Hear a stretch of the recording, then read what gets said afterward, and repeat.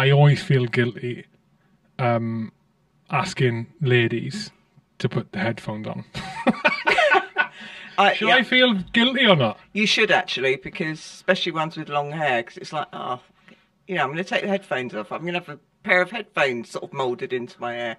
So I think you should feel exceptionally guilty. I'm looking forward. You won't look any different. I'm looking forward to the day someone comes with an afro. We're like, get those headphones, get them on, get those headphones on. I have a question for you. Yeah. So I, again, rightly or wrongly assume people like you, so these ice water bathers, these breathing experts, Wim Hof types, like disciplined mindfulness, well-being, not freaks you, that's the wrong word, but as you are, rigid with it. I thought you were all early risers. No. No, I don't want to be like everyone else. No, I'm not. I'm really trying to change that habit, but then I think, why? What am I changing it for? Am I changing it for because I think I should? Because all the yogi types get up early and go to bed at 9. Maybe I am just somebody who naturally is better going to bed at 11, half 11 and waking up at 7. As long as we get our 7-8 hours or some decent sleep. But I'm experimenting with it. That's all I'm going to say. Getting up earlier. I changed about a year ago, I think. Maybe a year, 2 years ago. During the first lockdown, maybe. It does depend on people's lifestyles and what you do and what you need to do. Yeah, I mean, I'm out partying every night as well. I'm at Revs. I changed to getting up at the time. I went to getting up at 5:30 every morning. I had a mate who was doing it. He still does, I think. Gets up at 5 every morning. A young lad. He served for 4 or 5 years in the military. He's maybe 28 now, but like a shining example of mindfulness, well-being, discipline. Just incredible. Like I look up to him in that respect and what he does. And he gets up at 5, and he's got a whole routine he does every morning for about 3 hours. And he doesn't even pick his phone up, for example, until about 8 a.m. But he's got this whole thing. He writes in the journal. He does some yoga. He gets up at 5. And I started following his lead. I was getting up at 5:30 and just trying to do nothing really from 5:30. But my God, what a difference it makes. Now, I love it. Because from my lifestyle and sort of routine, the only time I can guarantee it's my time, I'm not going to be disturbed. I'm worryless. Is that time in the morning? Yeah, that time in the morning. It's just like you don't need to feel to be rushing around anywhere doing anything. Get up at 5 and do nothing. Yeah, I agree. I love it. I agree. So I am. It's in practice, that bit. The rest, I do have my routine. So all of that is very much a part of. I have to have, and it is probably a couple of hours of.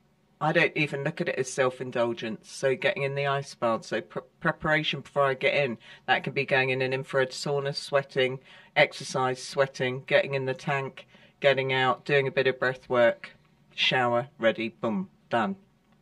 So so every morning?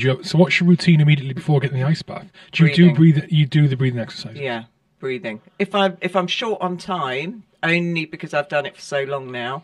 I don't really need to do that sort of whole prep thing like I did with you. I've sort of already, it's like an automatic thing now when I get in the tank. So if I'm short on time, then I don't do it. But if I think, no, I really want to get some power in my body. So I'm doing it more for that other than physiology-wise needing it. Do you treat it as a meditation then? The ice bath? Yeah, definitely. Yeah, because there's, I say it on every talk that I've done, when you first get in, there's nothing else you can think of other than, shit, I've got to survive. This is really bloody painful. I've got to survive. So you've got to control the breath. You've got to have some internal control. You've got to bring your focus inside. And I like that. For me, a lot of coping with my anxiety has been, to some people they are quite alarmed. Other anxiety sufferers, they go, I could never do that because I'm too anxious. Well, you're exactly the person who needs to do it. So for me, it's when you get in, there's nothing else to think of. Focus on your breath. Bring everything under control. You can control your state. You can change that state from fear to complete surrender within a minute or two. You know, you've done it. It was cold when you got in. Made sure of that. It was very cold. So if you let your mind go, I cannot do this, and you start breathing wrong, it will go wrong. You're going to have to get out, or I'll have to get you out. So I like that element of discipline, and it is utter discipline that I have to control my mind and come into my body. And I do that with the breath work. Yeah, so. The benefit for me, I think, with that kind of thing is I do the same with the sauna, same with anything arduous and hard like that, from some sports even, is what I like about it is not so much the focusing on the one thing, it's the not letting other things distract me, and the anxiety and the worry piece, and it is that focus. It's switching everything else off. I don't have to think about anything else. There's no point about thinking anything else. So even like in the ice bath, for example, sauna, although it's not extreme as my experience in the ice bath is, it becomes the ice bath became what's the word? Well, relaxing. It was I was just such a relaxed state because in my mind, I didn't have a choice. Well, I've got to sit in here because Anna said I'm in here. I'm in here. I haven't got a choice, so there's no point in even considering anything else. Just get through it. Yeah. And when I got over that first minute of, oh my God, this is incredibly painful, and then eased into it, it was because it's you can't be in there, can you? Going, oh, no, I'm really worried about that. The catastrophizer gets immensely quietened. And that's what anxiety... The catastrophizer? Yeah, because we have catastrophic minds. Anxiety sufferers can be catastrophizers. And when I say that, that doesn't mean that in a belittling way, because it doesn't mean that we are little if you have anxiety. Generally, people with anxiety, it's bloody hard living with anxiety. So for me... It's generally the anxiety is feeding us lies. We catastrophize because of that. But when you get into that extreme cold, you can't be there going, oh, I'm really worried about what that person did. Oh, no, I didn't do that yesterday. Oh, such and such is not feeling well. Oh, what if something happens to... You cannot. It's like it shuts that down. And I love that. So to me, it is an addiction or a healthy habit. Let's use that word. What was your mind before it? Busy. But my mind will always be busy. I'd be lying if I sat here today and said I don't still have a busy mind. This is a bit like somebody who's very, very hooked on going to the gym and has to do that certain HIIT class 6 or 7 days a week. For me, this is like my HIIT class. It is habitual for me. I am... If I don't do it, so like sauna I haven't been in, I will go in when I get back, whether it's pouring with rain or whatever, so I can just tick that box, because it's my reset. It's sort of, it is part of my well-being, like you and I talked about when I met you. Toolbox. I have a toolbox of things: the ice bath, the breathing, fitness, and I'm not talking extreme fitness. It could be going for a really good fast-paced walk with my dogs. It's not torturing myself in a gym or, I've done all that over the past years. Not into that now. It's more... It's very good for my mind discipline. So it's also enabled me to believe that I am not my anxiety, because I can do that. The same as when I've done those skydives. Yes, they are with a tandem. But now I want to move forward and try and really face the ultimate fear, to teach myself to do it without a tandem. What does that give me? Lots of people go, you're absolutely bloody crazy. To me, it isn't crazy. To me, these things give me... They support me when I am in those situations where my mind could go and catastrophize, incessantly worry. It is a form of OCD anxiety, because we get that circular thinking. It goes round and round and round and round. But when I get in that ice bath, when I've done those skydive, when I've really stepped into those fearful states and managed to self-regulate myself, it's the same as when I had both my sons. I didn't panic. I just went completely, it's like I found this sort of thing inside of me. And again, that was all through the breathing, but I wasn't even aware of it all those years ago when I had my kids. But I controlled my breathing now when I look back. So my labours were really calm, and I was very lucky. There was nothing too complicated going on. So I know that isn't the case for a lot of women. So, but I kept the control going even when I thought I'm going to lose my shit. I need to keep my breath controlled. So by having these bits in my toolbox, I don't catastrophize as much anymore. I don't lay awake at night anymore. I don't struggle to go to sleep anymore. So how did you come to the point where you discovered the toolbox, discovered ice water, discovered the breathing? I mean, the breath work I'd sort of been practicing for many years anyway, because I did a bit of yoga. So more the pranayama methods, you know, so which is more spiritual. So when you go in the yoga classes, you know, they do sort of pranayama breath, which is all really lovely modalities to help with anxiety, but there's also really sort of quite uplifting breath practices as well. So I've done a bit of it, but then it's about lockdown, the beginning of lockdown time. We were all at home, and I love to learn. And this thing came up in my inbox, you know, Yoga Lab is starting a instructor course. So I'd already done a few of this guy's sort of courses as far as just for myself. But then I thought, wow, I'm going to be an instructor. This sounds great. And especially with the whole sort of COVID situation and it being a respiratory problem, it was more I wanted to learn and get the instructor course primarily so that I could support my loved ones if ever they were struck down with COVID or they were struggling with breathing issues. So I did that course, and then I was doing the cold showers, as was sort of loads of the country. You know, Wim Hof really sort of flew through the ranks. It really got highlighted. Really? During the loads and loads of people I speak to now, they go, I haven't done an ice bath, but I started doing Wim Hof at the beginning of lockdown because it's all about immune boosting. Oh, I didn't realise that. Yeah, honestly, that is when... I didn't know he'd taken off like that. It really started to take... He was big anyway, but... Yeah, big anyway, yeah.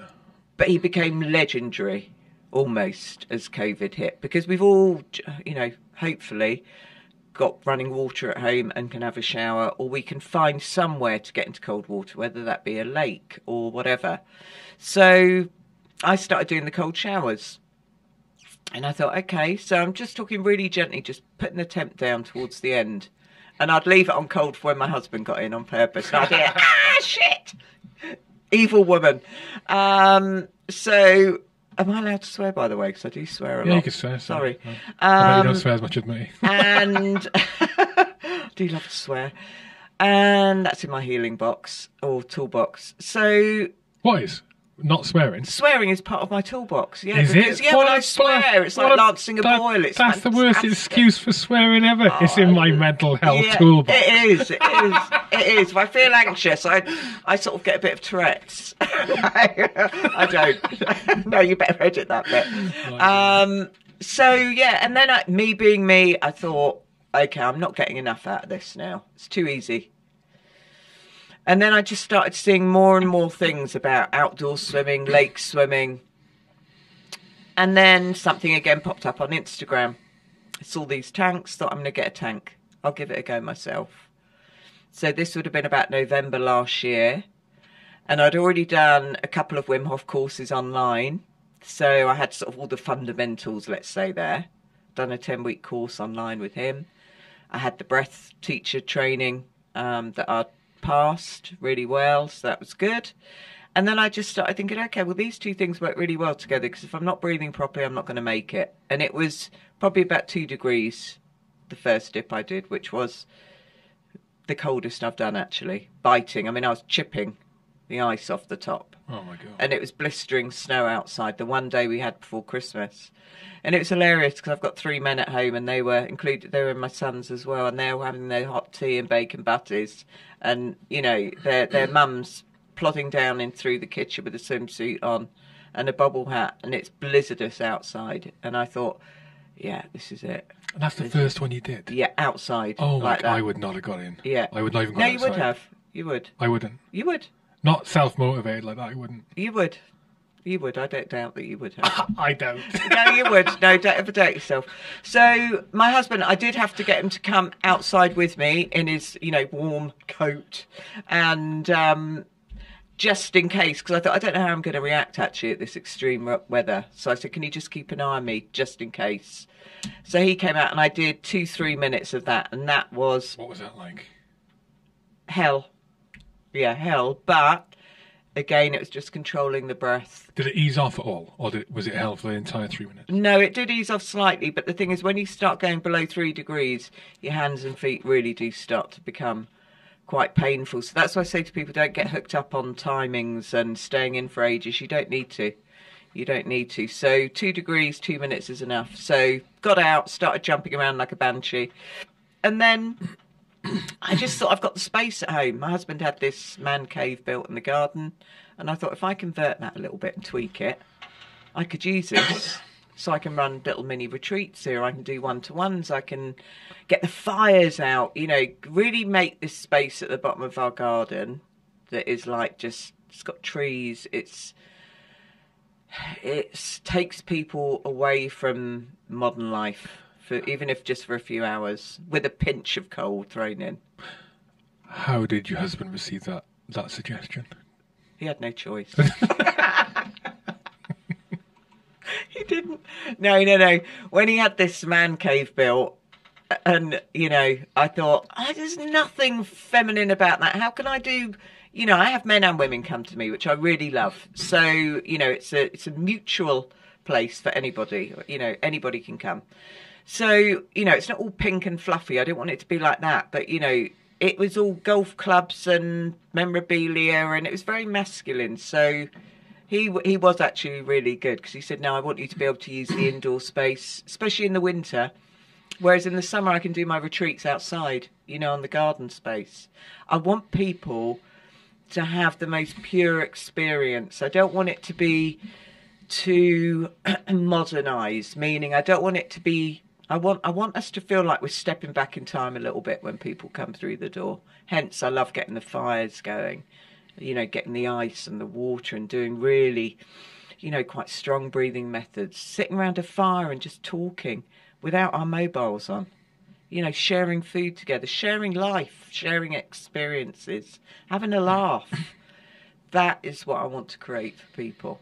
And I know that is certainly what has helped me. One, primarily because I love what I do. So it doesn't really feel like work to me when I do it. Very rarely have I had a day where I've thought, I'm really not in the mood for this. There's generally something else going on for me. It's not the work. It's something else that my mind is being pulled to. And we all have that. But my work I love because I know how it makes me feel. And I know the things I've gone through to try and get the results that I now get with the work that I do. So it's like the cream on top of the coffee for me, these two things. How long have you suffered with anxiety for? As far as I'm aware, and this is aware, when I first had a panic attack, I was 29. So many years, 10 years. How did the... Many years. No, I'm not laughing about it. It was horrendous. How did it manifest itself? 'Cause it's not the same for everyone, is it? Tons and tons of stress. 2 small kids. Husband was working away. I mean the panic attack. So literally like a surge coming through my body. Palpitations. You felt like the adrenaline was literally crawling up. Arm tingling.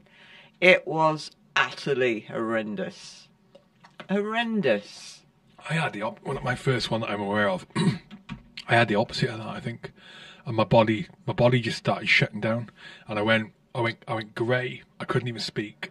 But my stomach wasn't nauseous, but it was just in knots, and all my extremities started shutting down. Were they tingling, or did not they that go? I- Sort not of, that did I they clamp recall. up? I remember not being able to do anything.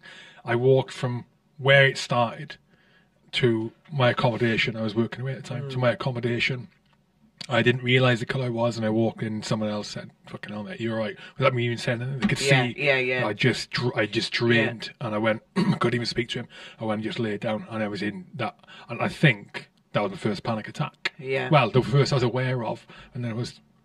The people have had them and don't even realise sometimes. I think. No, I mean, I'd never get them anymore, but I do remember calling the doctors, or was it 111 back then? I can't remember, but saying, I feel like I'm having a heart attack. I don't know what's happening to me. I couldn't physically eat. I couldn't eat. My stomach, the adrenaline, it was like an overdose of adrenaline coming through my body. But it was my body's way of going, enough. How long did it go? How long did it go on for that? Enough. Probably I would get. I mean, I treated it. I'm going to be open. I went to the doctors. I went on medication. I had counselling. Had lots of support. So the panic attack stage, a couple of months. Jesus. Yeah, a couple of months. But it wasn't every day.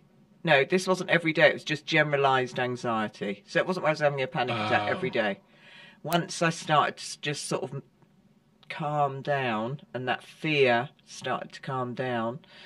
No, I've probably only ever had maybe a dozen panic attacks in my life. It's been more general. It sort of just morphed into high anxiety. So it wasn't necessarily an attack, a panic attack, where you're blowing in a brown paper bag. It was just that very uncomfortable feeling in the body. So pins and needles in the hands, sick to my stomach, couldn't physically eat, could not sleep. So I was utterly exhausted, but I couldn't sleep. Just laid wide awake. My husband would say, just switch off. And I'd be like, I can't. So your brain is just in that absolute just fight or flight. Yeah, survival mode. Yeah, you cannot switch it off.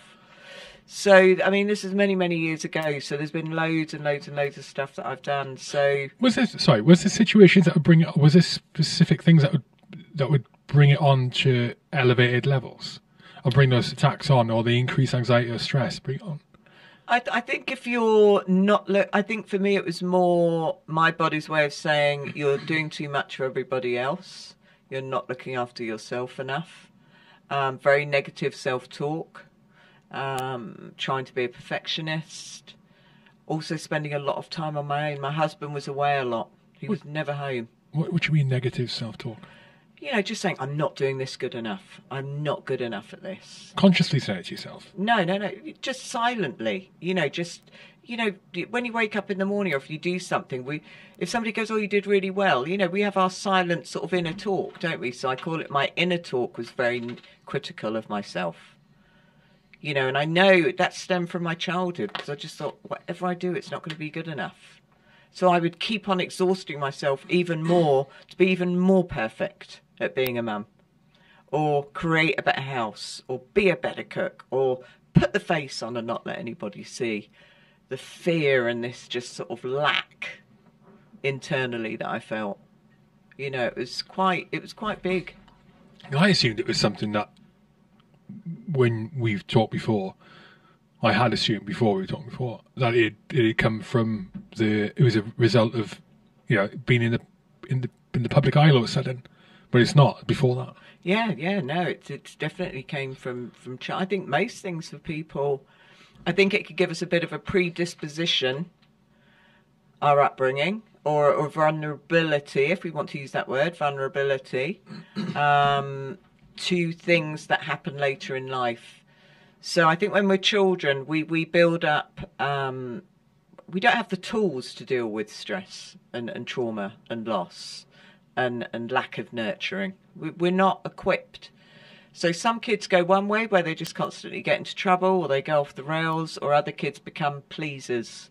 Generally, that's quite a common theme. They become, okay, how can I get the love that I need? So I grew up with, I love my parents, and I said this to you at the beginning, I certainly don't want this to be where I'm playing victim and I hate my parents. I don't. I love them dearly and they love me. And I've always known they loved me and my siblings. They just made some quite catastrophic errors in their choices, and I grew up with 9 marriages between both parents. So my mum 5 times married, and my dad 4 times married. And we were very rarely consulted about those marriages. So just someone else would appear. Well, you're not married. You are. Yeah, I am. My mum was, yes, I have. I've married him. So to me, there was also that lack of respect. There was no involvement. There was no consultancy with us. But then we didn't know who was coming in from one minute to the next. And my mum worked tirelessly hard. You know, she had 6 kids. She didn't have a lot of support with her husbands, made very bad choices. So we had to grow up fast. So my role being number 4 out of 6. And also, I think we are born either with an awareness or not. We gain awareness as we go through life. I think I genuinely was born with some sort of awareness. My mum said I was like a little old Buddha when I was born. I would sort of observe everything. You know, I was quite quiet. She said you would just be observing, like you were soaking everything up around you. You know, which I find actually quite sad. You know, because I was quite sensible. I mean, that's all gone out the can now I'm older. I mean, you know, I'm not sensible at all now. But I took the role on, seeing all of the catastrophe going on around me. To get love, I will try and fix everything. So take care of everything. Do things to please. What do you mean catastrophe? Were you moving a lot? Were you guys having to move a lot between them? Or... No, we weren't moving loads. We moved maybe 3 or 4 times. Well, maybe 3 times up until the age of 15. But I guess one of the biggest things for me was when I was 15. So my 3 elder siblings had left home. So there was me and my younger siblings they had a different dad to me. And I had a lovely little dog. And then my mum had actually married my dad's brother. Gets even more complicated. My uncle is now my stepfather, and I'm going through my GCSEs. I live in Leighton Buzzard, and she said, you either come to America with me. I'm moving to America with your uncle, and taking Claire and Philip and the dog. So my beloved dog, you know. Or you'll have to go and live in Luton with your dad. So I had to go and live with my dad in Luton. Leave your school. No, I had to then get a coach to school, which was like a 2-hour coach drive. Every day? From Luton to school and do my GCSEs, yeah. But that actually isn't the point. The point for me was I'd spent 15 years almost trying to do all these things to get approval, to get validation, to get that attention that I was literally craving for. You know, because I was sort of lower middle, so I wasn't the little babies and I wasn't the cream of the, you know, top of the tree who, you know, firstborns, generally they've got a bit more attention. So, and then I do believe there was just this just inbuilt nature to me, even from birth, where I just had a little old wise head on my shoulders, you know, whereas my other brothers and sisters would get into trouble or have fun and do all the things that kids do. I was busy cutting my brother's hair, making my mum a birthday cake, taking care of things. So for my mum to leave me at 15 was like... She did leave. She went then, yeah. She went. And take my dog. I can remember it, looking at my dog, sobbing, thinking I'll never see you again. And you know what it's like with animals. I mean, especially when you've got, if you want to call it mental health issues or lack of nurturing in your upbringing, our animals are like he was like everything. So I was crying as much for him going as my mother going. But what did that imprint in me at the age of 15? I'm not lovable. I'm not good enough. Whatever I do is not enough. And, you know, you feel abandoned. You know, you feel abandoned. Yes, I had a father to go to. But, you know, I'd seen my father in my upbringing once every 2 weeks with the odd little holiday thrown in. And I was in Luton, you know, having to travel 2 hours away from my mates. So, you know, it isn't something that I don't spend my days thinking about this. I've dealt with it. I've gone through many things to try and just sort of figure it all out. So I've spoken very briefly with my mum about it. You know, again, I'm not someone who's going to, you know, sling shit at people. She did her best. My father's done his best. You know, they aren't bad people. Did she come back? Yeah, she came back. Yeah. And then married somebody else. And then married somebody else.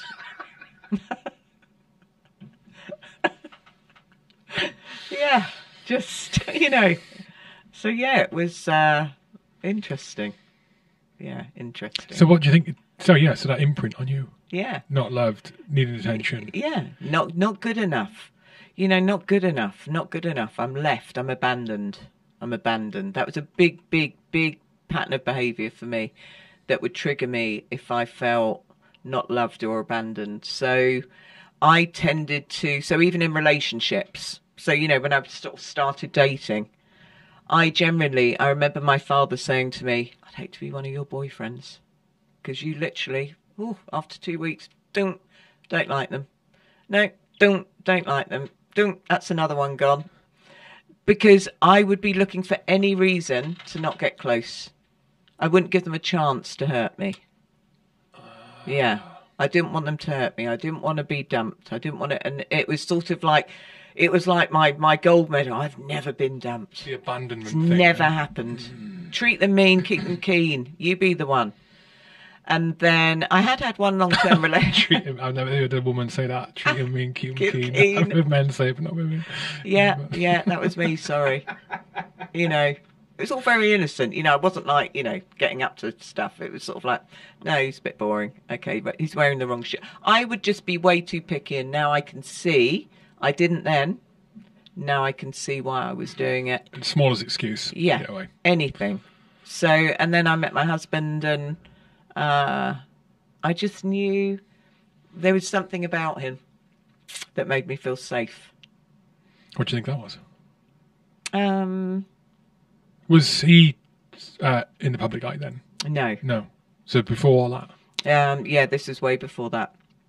So we met when we were both on holiday, and I don't know what, you know, it sounds awful, doesn't it, when I say, God, I didn't look at him across the room and go, oh my God, he's amazing. I just felt safe with him. I don't know what it was. It was an energy I got. I thought, I feel safe with you. I feel safe. So it wasn't like this sort of electric bolt of lightning. And then 8 weeks later, we were engaged to be married. He wasn't one after 2 weeks. I thought, no, there's something. I need him in my life. Were you also aware at that point of what your pattern of behaviour had been beforehand? Was that awareness coming? Because you spoke just now about knowing, looking back on it now, you know why you were getting rid of those people. No, I had no awareness back then. I just thought, God, when am I going to meet anyone I actually really like? You know, I'm really picky. I just sort of say I'm really picky. You know, it's like super, super picky. And now I can see it was a way of me protecting myself. Don't let anyone get too close, then you can't get hurt. And I think I'm much, much better with that. And believe me, I have had my heart broken. I have. I don't think you're human if you haven't gone through heartbreak. Whether it's within a relationship, it doesn't even need to be through that. It can be just losing a loved one, a relative, a pet, anything. We're all going to feel heartbreak. But it's taken many, many years for me to now get to a point where I go, I think I finally know who I am. I think I finally know why I did those things. I think I finally know why I had those feelings about myself or behaviours, why I treated myself so badly. So that's something I really, for anybody listening, you know, when you feel anxious, what is it you tell yourself? Do you treat yourself with compassion? Do you speak gently to yourself? Or do you go, oh, you waste of space. You're so weak. These are all things that I used to say to myself. When actually living with it, my God, you've got to be tough as nails to live with it, because it's so excruciating for people at times. I used to say to my husband, I wish I'd have my arms and legs cut off than live with this. It really is that bad. So for anyone who's belittling themselves right now or berating themselves, you know, no, it's powerful that you're still opening your eyes, breathing, and trying to get through your day whatever way possible. I remember a doctor saying to me, Anna, if you get up and you walk to the shop and you feed your kids, pat yourself on the back. And I'd laugh at that. I'd be like, you know, because I'm a doer. So for me to have it impact me so greatly was really hard to accept. Because I'd spent all of those early years, probably the fun years of my life, you know, just looking after everyone else. And, you know, it's yeah, it was a long way for me to find the answers. Did that, after you met Darren, did that carry on? So, I mean, you sort of solved the relationship bit in terms of found someone you wanted to be with, but all the other pieces, or the impacts of like the childhood and your anxiety, that carried on, though, did it not? Yeah, it did. Yeah, I moved up to Yorkshire. So did it manifest itself in a different way then? Yeah, it did, because it was sort of different reasons, you know. So we moved up to, we were living in Yorkshire, and then he became very good at what he was doing, playing cricket. You couldn't write it, you know. He got picked for England. I'm pregnant with our first child. He's going to be in Australia the day I'm giving birth. So what's that triggering for me? He's going to be gone for 4.5 months. I'm having our first son. The thing I've longed for. That's another thing. I wasn't impacted by my upbringing where I didn't want kids. I was yearning for them. I wanted something of my own to love. So to me, we got married. I wanted a child straight away. I wanted something that was mine, that I could really just give all of my love to. But then he's going to be in Australia. So it was sort of like, again, that sort of, if you want to call it a beast, was starting to pick up again. How far pregnant were you when you realised, when you knew he was going to be away? Well, when I found out, he was then selected for England a month later. Oh my God. So I went through the whole pregnancy knowing he wouldn't be here unless he broke a foot, which I was almost tempted to do, so he couldn't go. Believe me, I did. We laugh about it now. I said, but do you remember when I was really quite serious? I thought, I've spayed his foot in the garden or something on it by accident, because I was terrified. But it wasn't just the terror of me not thinking. It wasn't just those sort of normal fears of what if something happens in labour. You know, it's quite natural to think that he's at least a day and a half away. Underlying, and that's where it's like with anxiety. Start digging down. Don't look at necessarily the situation. What is it actually? If you sit with it, where's it taking you back to? What's the cause? Why am I feeling this? He's here, even though he's not here, but when he left, he's over there, but he loves me. Everything's okay. Even if he was here, there's very little he could do. But what it was bringing up for me is I'm being abandoned again. I'm actually, his career was soaring, you know, so it was basically everywhere I went, everybody would just talk about him. So I'm becoming quite insignificant. So where does that take me back to? My childhood. So abandonment, I'm feeling insignificant, because basically I'd be out and I'd be just pushed to the side by people. If you were with him? Yeah. Even if we're out with our kids, moving forward a few years, we're invisible. All people wanted was a picture or a chat. You know, so when you went out, you were almost on red alert, because, and me being a very naturally vigilant person anyway, I'm always hyper-vigil. I'd be sort of like, right, he's looking, okay. Oh no, they've spotted us. Oh, jeez. You know, and I'd be muttering under my breath to Darren, just get the boys, you know, let's just move in the opposite direction.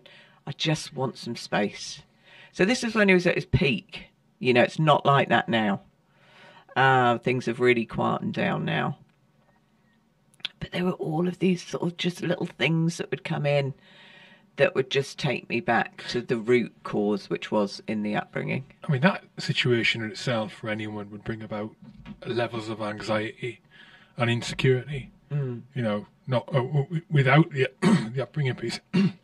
Is that a common issue? I mean, is that a common experience with other people in your situation, as in, I say your situation, as in married or partnered or close to someone who's in the public eye, and then having to deal with that sort of perception of being insignificant and what that brings with it? Yeah, I mean, it's not something that I generally. Most of my friends aren't cricket wives. It's not like the military where you're all sort of closer together, and we're spread out all over the country. So I can't say I've really had those close conversations, but I've got a very close friend of mine whose husband is away half the month, so that's 6 months a year. It equates to. Yeah, she'd understand what that feels like. But I think it was more sort of, it was the length of time, those large chunks that he'd be gone, and then adjusting to when he came back. Then he would be home for a month, and then the English cricket season would start, and then he'd be gone again. There was never any, there never felt like there was any stability. And I only mean that in the sense of as far as being a family. Because he was always packing a bag. And I'll be really honest, even now, like he's in India at the moment, he's only gone for 4 days. It's not the 4 days that I worry about. It's when I see him packing a bag now, I almost can't watch him pack a bag. Because it takes me, I'm not having a panic attack, I'm not even getting anxious. There's just something in me that just starts to feel a bit uncomfortable.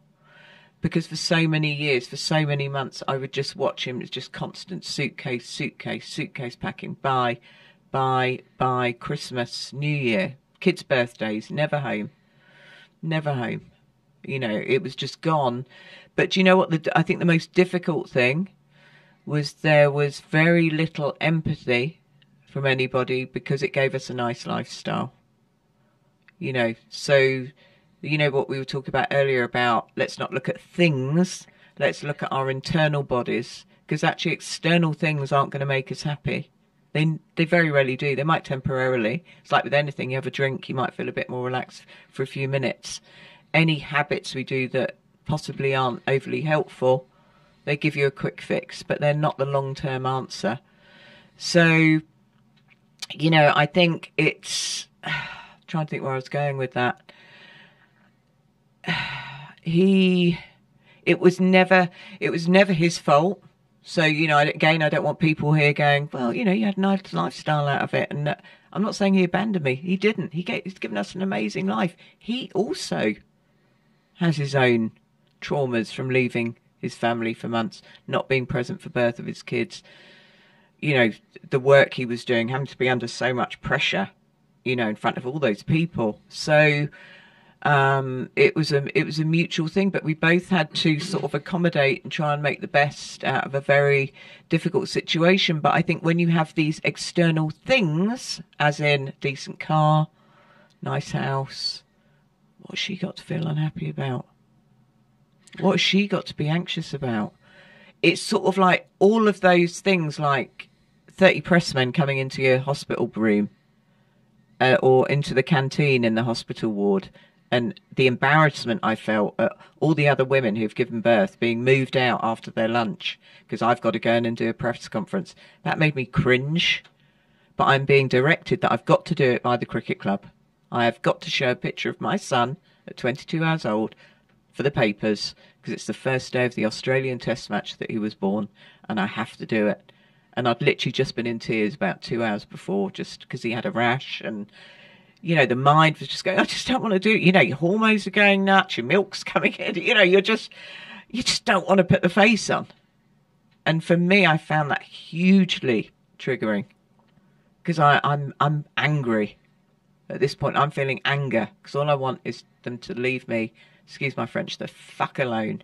At the point of the press conference. Yeah. It's like, fuck, just leave me alone. But I knew if I didn't, they'd follow me home. And I was going to ask, how much control did that? Is that if you don't get it done then, they're going to find a way to do it? They'll just park outside my house. Yeah, they'll park outside the house. Which they did the day Darren came back from Australia. So he left when I was 34 weeks pregnant.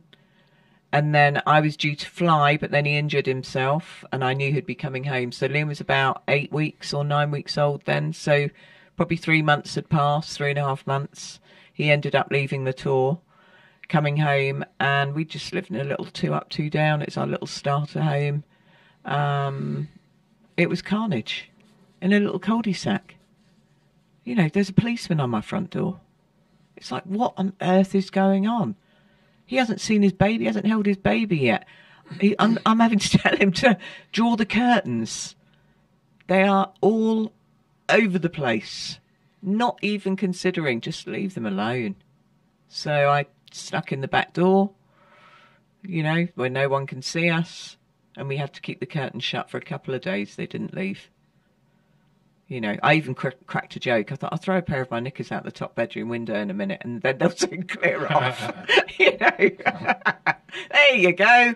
But that was just my, you know, funny, try and be funny sense of humour. But I just found it so, there were so many aspects of it that were just so uncomfortable to me. I was just me. But yet, there was this sort of pressure to, again, the pressure of probably my husband's job. And again, this isn't blaming him. This isn't, I've been fully supportive of everything he's done and very proud of what he's achieved. But it comes at a price, you know. Were you afraid of your children having similar experience to what you had, or thoughts of abandonment and stuff like that? Yeah, I was. Yeah. So what did that make me become? What that said to me was, I have to be really, really good at this job. I've got to be mother, father, you know, playmate, cook, best chef, very entertaining, 24/7, sleepless nights. I've got to be it. I didn't want to leave my kids with a nanny. People saying, you can afford it, get a nanny, go to work. No, I didn't want to leave my kids with a nanny. I wanted them to have everything that I wasn't able to be given growing up. So going back to the upbringing again, if I hadn't have had that upbringing, I might have gone, yeah, do you know what? I'm going to go to work. I'm going to go to work. They'll be fine. I'll get a nanny. I'll get my career going. My brain is very active. It needs to be worked. Otherwise it runs into trouble. Because then I've got too much time to think. I've got too much time to focus on unhelpful things. And that is where I was. So yes, I was super busy. I was with a tiny little baby and a toddler. But actually the repercussions of that were, it wasn't stimulating distraction, if you want to call it. So there was no stimuli for me. I was a stay-at-home mum, and I don't regret a minute of that, because I'm so pleased I've been able to sort of have that time and that relationship with my sons. But I would often worry, more so as they get older, about the impact that perhaps it may have on them, you know, not having him there. Because I think when they're babies, as long as they've got, you know, they've got one of you and they've got lots of love, I think generally they're okay. And when Darren was home, I'd very much, I think he found it quite difficult, if I'm honest, to switch back on, you know, into family life. So, you know, that would take a little bit of coaxing, but I would very much encourage him to do the bathing, putting them to bed, spending that time with them, because I just thought it was so important for him to be able to have that quality time with them, because before we knew it, he'd be gone again for another 4 months. So yeah, it is something I was very aware of. And was there also a danger, not a danger, the impact of, although it was great having him back, it's also a disruption to your routine. That is what you've got most of the time. Yeah. Because he would, you know, after a couple of days, you know, you've got over the honeymoon period, he'd say, I am home. Because I'd be sat there, like, because that was my communication back then. Talking to friends on the phone in the evening, kids are in bed, having a bit of a laugh. Because I didn't really see anybody. I was up in Yorkshire. I'd see Darren's parents and family, but didn't really see many people. So for me, it was that, I'd be like, oh, God, I forgot. So it did take adjusting for both of us, as wonderful as it was, to get back to being a family again. And it's quite unusual, because while there's just me, you're sort of in that routine and you're very disciplined. Whereas when you have your partner come home, it sort of completely muddies the waters a little bit, because you're like, oh, well, I don't really have to do that, because I've got them around and they can do it. So it did take some time to figure out how that routine was going to work, where the kids would get good time with him as well. But he was really good. He was very hands-on. Just the odd time, I'd have to give him a little bit of a boot up his bum, just very gently. But yeah, he needed a bit of encouragement. How did you first get into the mindfulness and the well-being and the mental health toolbox stuff then? Was that literally from just being introduced to yoga during that period of your life? Or did you end up actively looking for something? It was actively looking for something, because I think for me, I saw doctors, I had counselling, I did medication, and I'm not ashamed to admit that. I think for some people it can be very helpful, and it certainly helped me. So, but then I started we build a reliance on doctors and other people. And I thought, no, I want to start. That can work really well with things that I can start researching. So it doesn't mean you've got to let that go, because there's a place for medicine and there's a place for holistic in my eyes. And you have to do whatever you need to get through every day. So I'm not going to be on anything I talk about where I go, no, medication, there's no place for it. No, you've got to be vegan. That just is not me whatsoever. To me, medicine and holistic work really well, especially if it's something quite chronic, which for me it was at the time. It really helped save my, not that I had any intentions of doing anything, but to gain control and quieten down my busy, manic mind. And it was just, I was diagnosed with generalised anxiety disorder, also PTSD, which slightly alarmed me. So I thought, what do you mean, PTSD? What are you talking about? And they said, just when you go through, I had some very intensive counselling where I went through, and we've only scratched the surface here. We don't have time to talk about everything. But when I went through everything, they said all of those layers of trauma have finally just definitely made it sort of so big. Trauma throughout your life, yeah. Or from childhood or all the way through, sort of to the point where the diagnosis came. But by this point, I was sort of I had those tools in place. Thank God, I had those tools in place. So it wasn't where I was going, oh my God, there was nothing. It was just like, oh, okay, well, I sort of knew, really, anyway. I think it was just to have somebody. I didn't even really need it validating. It's just something that I probably would never have wanted to talk to anybody about, because to me, I think I haven't been in a war zone. I haven't been on a battlefield. Nothing. That's trauma. But the more I've sort of digged into this, the more research I've done, the more books I've read, it doesn't have to be that.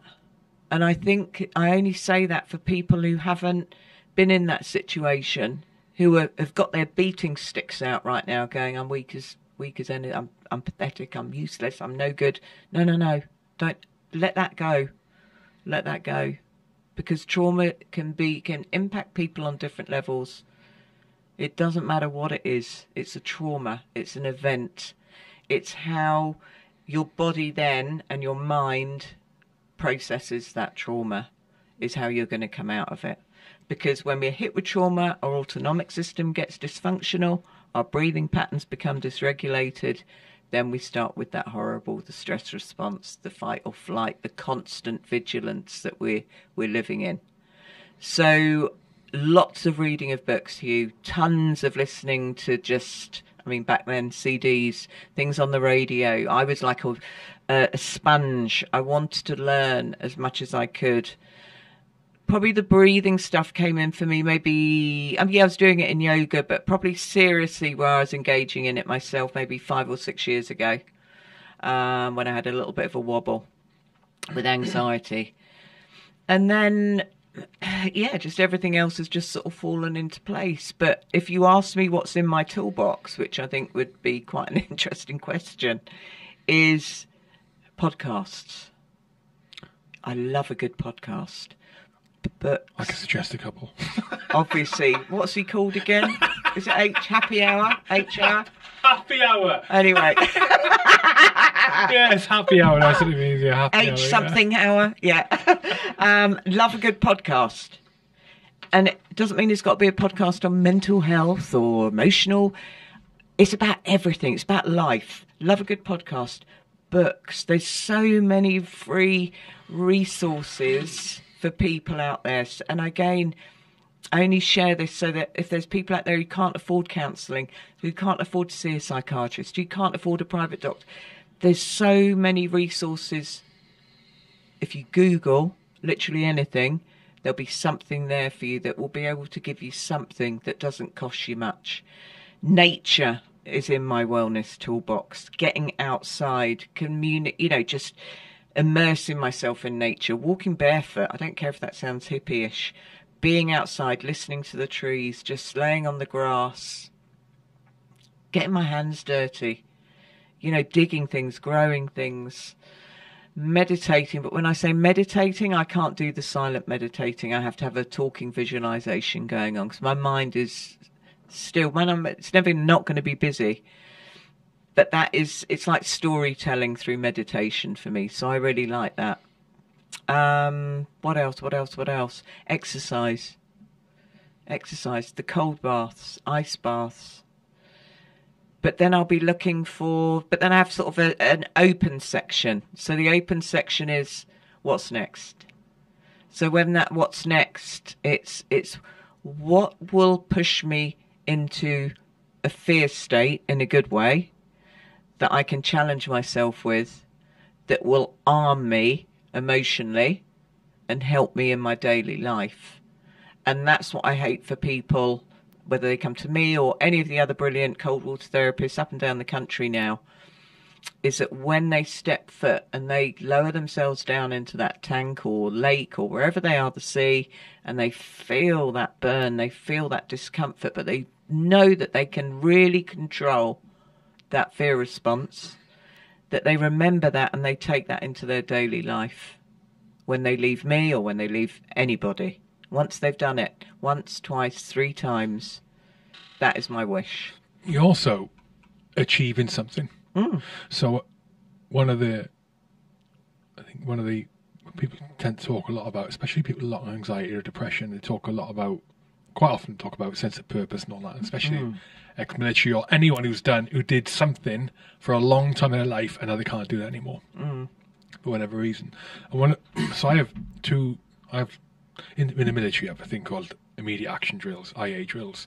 So if your weapon stops working, there's an IA drill for what you do if your weapon stops shooting, right? That other stuff. Yeah. And I have IA for if my own mental state is not where I want it to be. Maybe that's really experiencing bad anxiety, really feeling stressed, really feeling not happy. Like last 48 hours, I've been just almost in a depressive state. I do. I completely understand. And not because you were coming. It wasn't because you were coming. While you were saying that, I thought, okay, well, hold on. I know why. Building up to, yeah. But I know why it is. But my IA drill, because one of the problems is most of the time, people cannot pinpoint what the problem is. So they go, how do I fix it? And most of the time, that's the case for everybody. You can't. It's very difficult to pinpoint. So my anxiety comes on, your anxiety comes on. That's because of a multitude of factors. Factors are happening now, historical factors, internal factors, external factors. You can't fix all those. But my IA drill is one of 2 things. It's I either change my environment or I do something hard. And the easiest one is change my environment. And that is as simple as walk outside, walk down to the canal, go get outside. Most of the time it's get outside. Go and just do that. Literally change the environment I'm in. And the other one is do something hard. And that's why I love the ice bath. I have been cold showering on and off recently, but I was doing it since September, October last year, and it's less about the physiological impact of Yeah. it, like the health benefits. Yeah. It is more, for me, it's more about it's doing something hard. When you challenge yourself and go, I'm going to do something hard, which means you dislike it, and you go and you do it, you've achieved something there. Yeah. You've achieved something. Yeah. People with a lot of anxiety, depression, a lot of instances of different types of mental health, they fucking hate themselves. Yeah, they think they're worthless. They think they're worthless. It's horrible. And yet, demonstrating value is so close. It's so easy to achieve. So, and your example of everyone's got access to cold water. Yeah, everyone. We all do. But do you know what? You talking, something you said there just reminded me to say something, because I think anxiety is like a disease. It's like the pandemic. Anxiety is absolutely just running havoc. And I have a lot of people come to me with anxiety. And the one thing I say to them is, it's the biggest lie you're ever going to face in your life. The biggest liar. Go on. It is. It tells us lies, doesn't it? Because when we're anxious, we catastrophize. So if I think of some of the things that I've got anxious about. So say, I'm anxious about my health, or, I've had some health anxiety or something. Oh, God, I'm going to die of cancer. Oh, God, I must have this wrong with me. That's why my head's been going. Have I got it? No. Generally, when I look, and I read this in a book, and I thought, wow, that's really powerful. It is the biggest lie you're ever going to meet in your life over any human being. Because if I look at my life, it's the biggest lie I've ever had in my life, in how I talk to myself, in how I've treated myself, in how I've valued myself, in how I've seen myself. It's the biggest liar I've ever faced. So I said, if you can try and just keep that in your mind, next time you hear that little voice come in and feed you basically a line of shit, because that's what it does. It's trying to keep you. It's trying to keep you safe. It's trying to keep you small. It's trying to stop you from growing, and it thinks it's keeping you safe. Because when we're anxious, we're like, it keeps us small. I used to not even want to go to the shops to go and get food shopping. So I'm like, I can't even go to the shop. I can't go to the supermarket. That was a massive trigger for me. What was this? What were you scared of?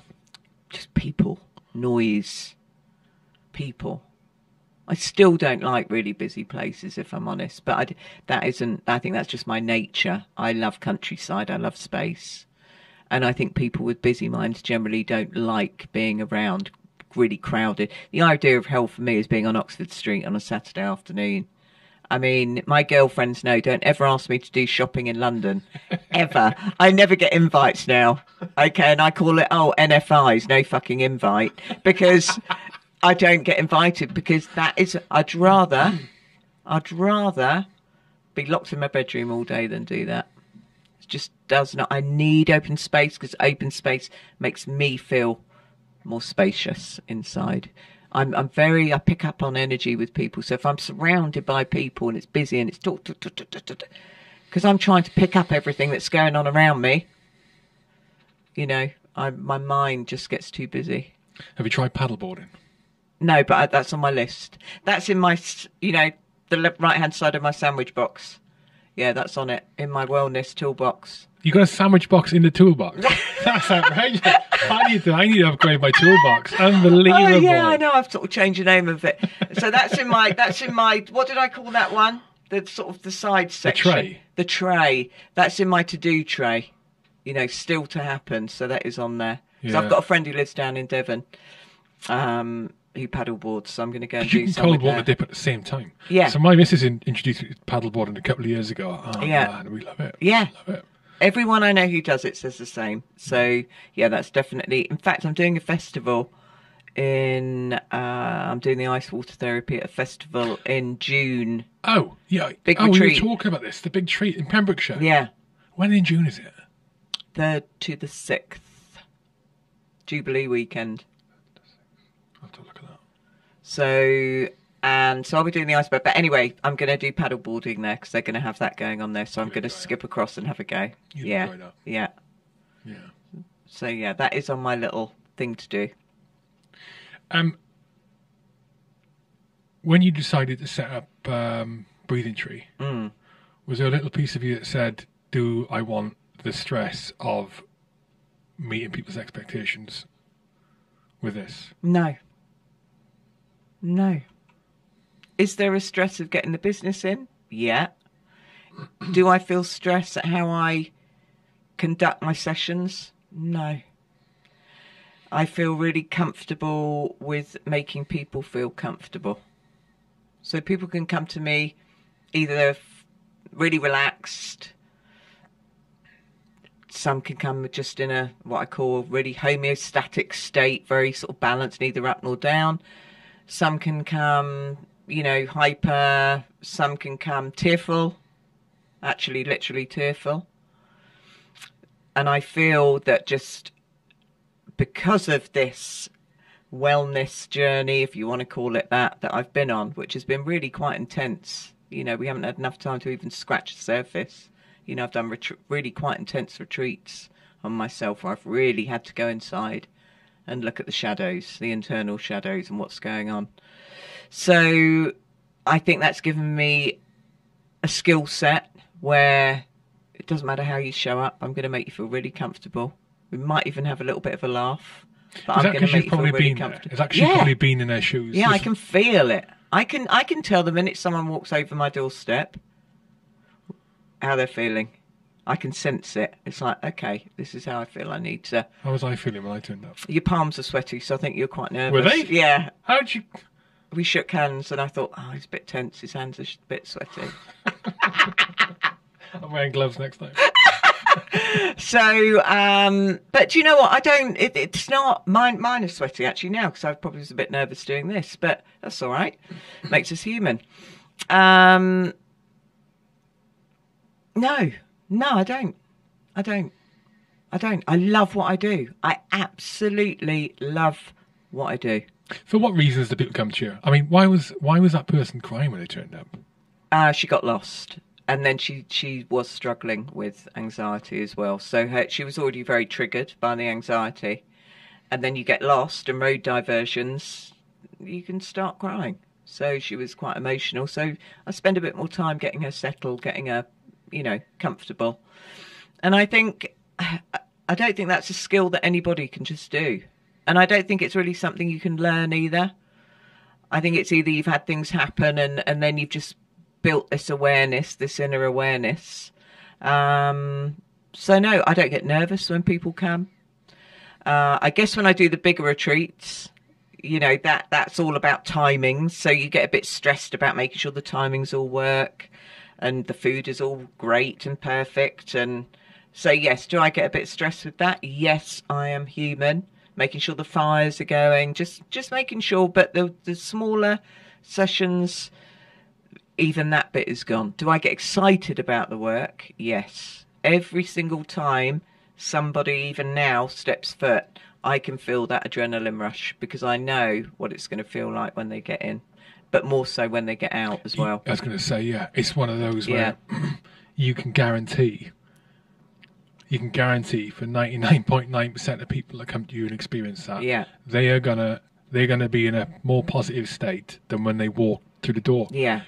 And obviously I've my experience there, and that's because of the nature of the thing that you're doing, the breathing techniques, the cold water, and even more so when people do it for the first time, never done it before, and or are skeptical.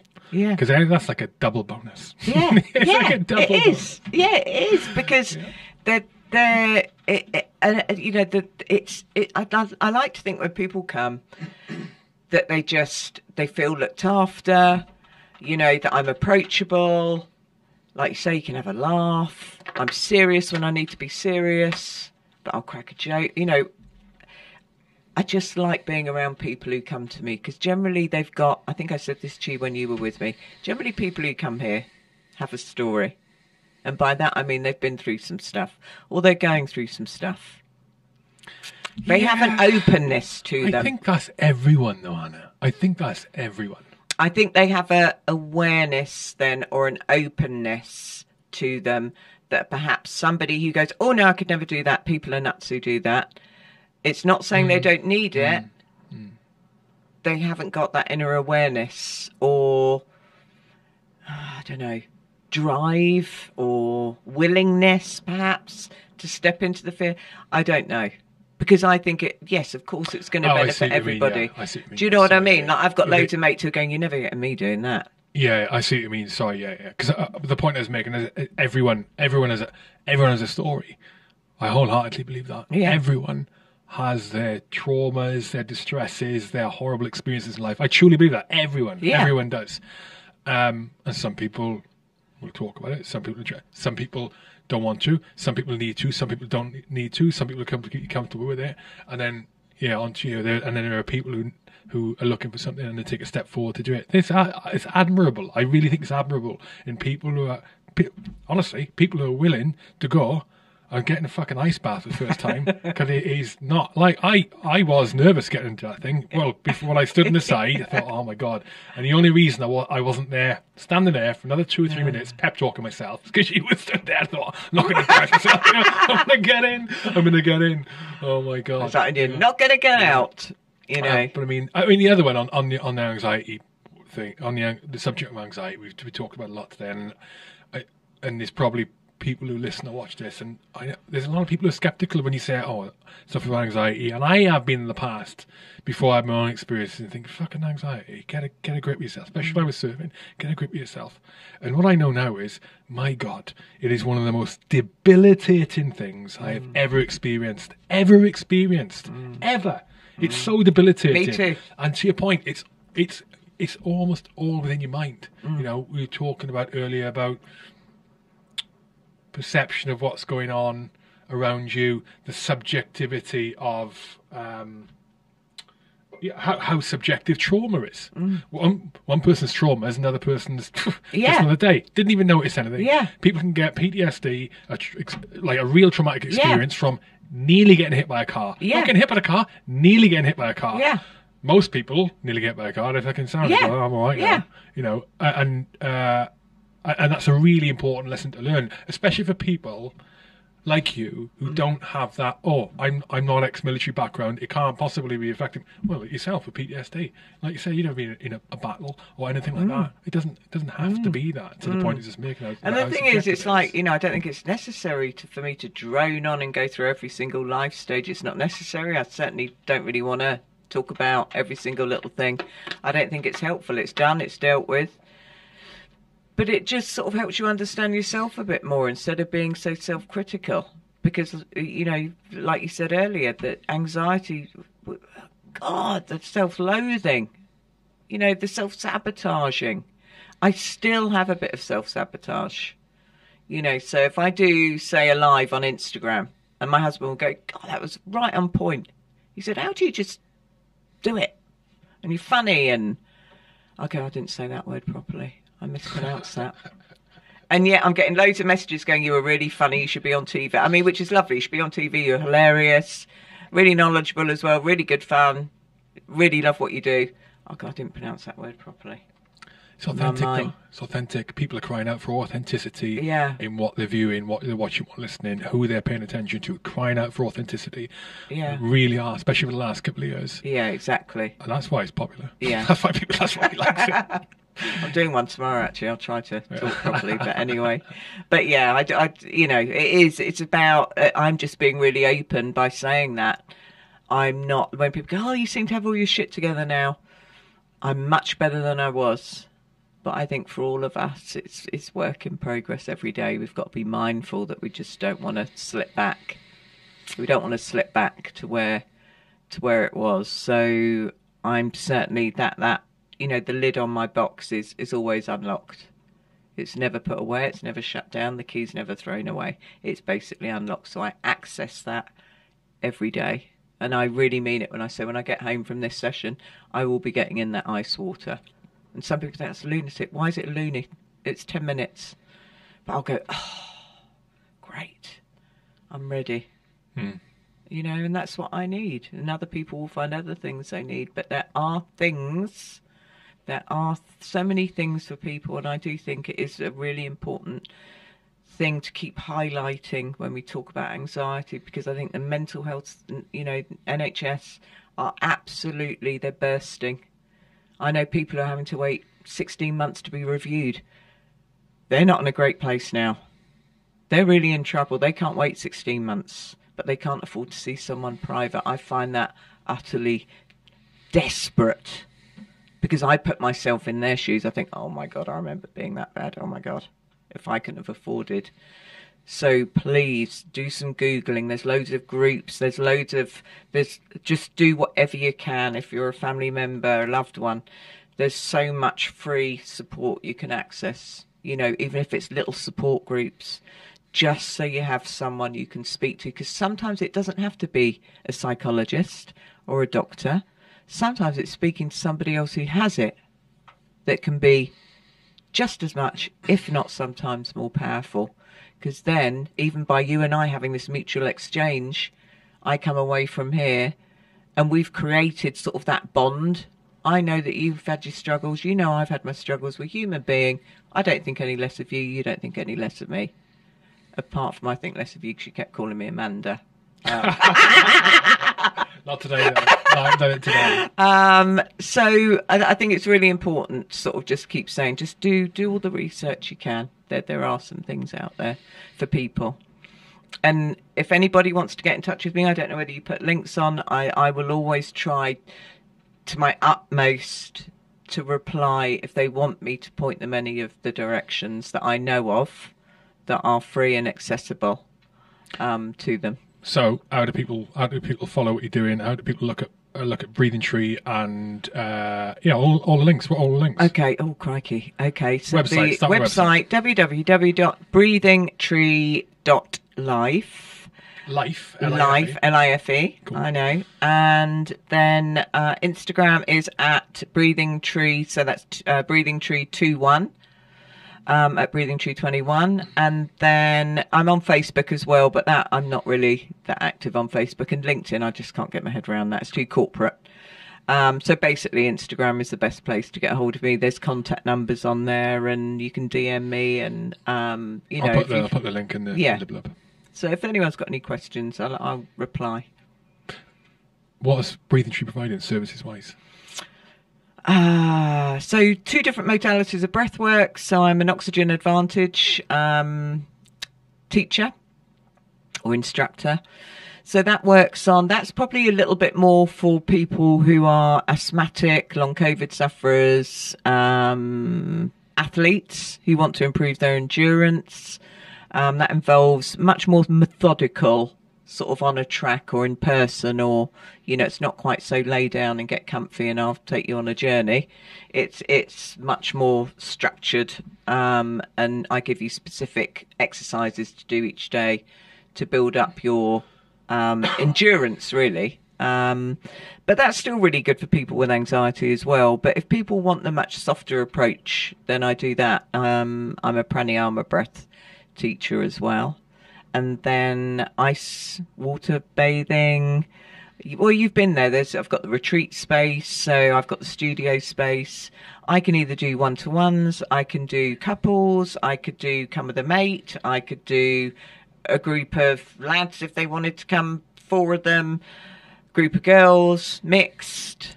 Well, on that, I know you want to organise. We'll talk about it after this. You want to organise something for the military community, so people come down and experience it, which we will try and sort that out. Yeah, 100%. So, on that note, people, if you're on Instagram, follow Anna, because I'm sure that those details will get posted on there at some point on the website.